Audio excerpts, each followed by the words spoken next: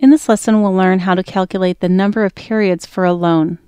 So in this example, we have certain pieces of information to determine loan value. We know the annual rate, we know the monthly payment, but we don't know how long it's going to take to pay off. So what we want to find out is the number of periods that we'll be paying on this loan.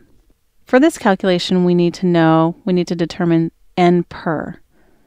We could go and use the financial functions here, or we could just type in the formula bar if we know the function name, N per.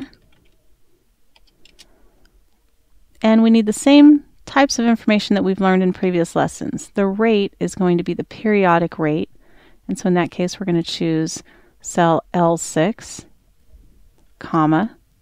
I'm going to move this out of the way just a little bit. The payment is the monthly payment amount, and we also learned that that should be a negative number if we want a yield to yield a positive for the return value. So negative monthly payment amount, that's L9.